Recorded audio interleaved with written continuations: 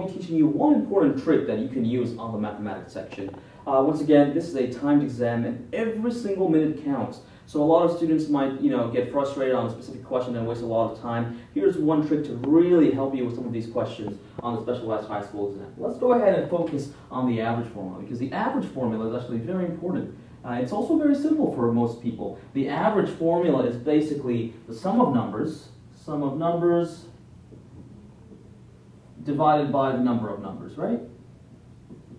So once again, for most people, you already know this over here. So if I give you a list and I say 2, 3, and 4, what is the average? You take the sum of numbers, 4 plus 3 plus 2, divided by the number of numbers, so the amount of numbers. So I divide that by 3, and that's the average.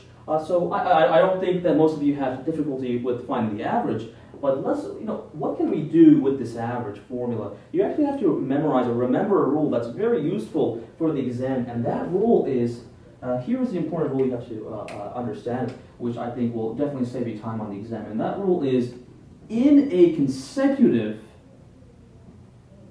series, in a consecutive number series, the mean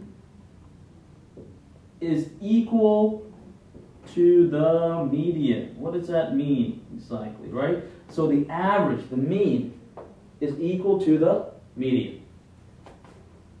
Here's my average formula. How do I use this to my advantage? Or better yet, what kind of questions can I use this on? So let's go ahead and take a look at this board over here. And this question states, and I'm sure you've seen these kind of questions, especially when you've been taking the mock practice exams.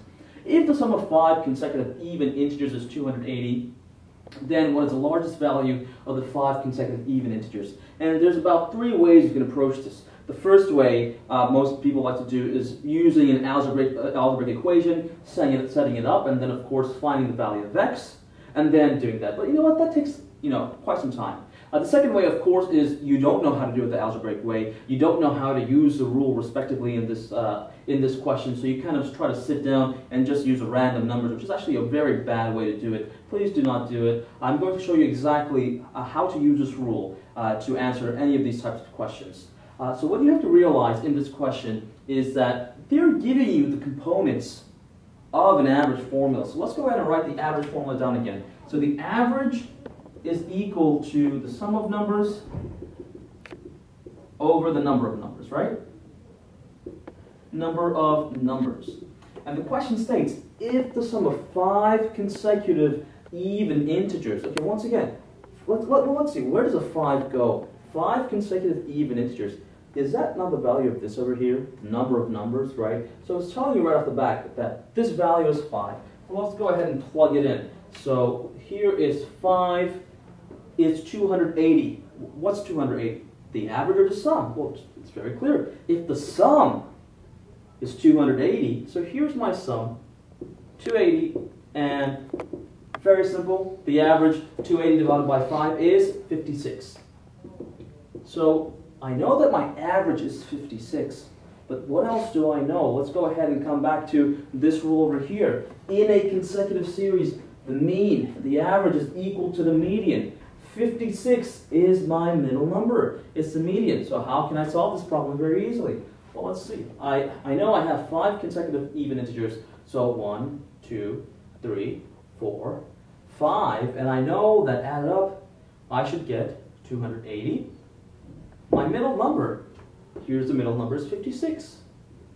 Okay, pretty straightforward. Now I think we can easily fill in these numbers over here. It is a consecutive even integers, right? So here it's 54, here it's 52, here it's 58, and here it's 60. What is the question asking you? What is the largest value of the 5 consecutive even integers? Well, for sure, 60 is the largest value of the 5 consecutive even integers. And there you go. There you have it. It's very simple. I would advise you highly to use this rule because it will save you a lot of time. Let's go ahead and take a look at this question over here.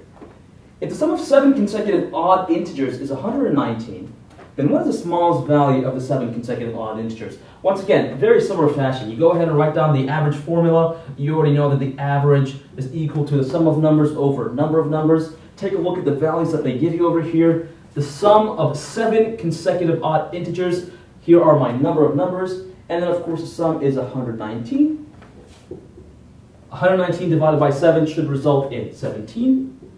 So this is my average. 17 is the average, therefore 17 is also the median number over here. I have 7 consecutive odd integers. I will simply draw 7 lines. 1, 2, 3, 4, 5, 6, 7, which should hopefully result in 119. My middle number is over here, 17.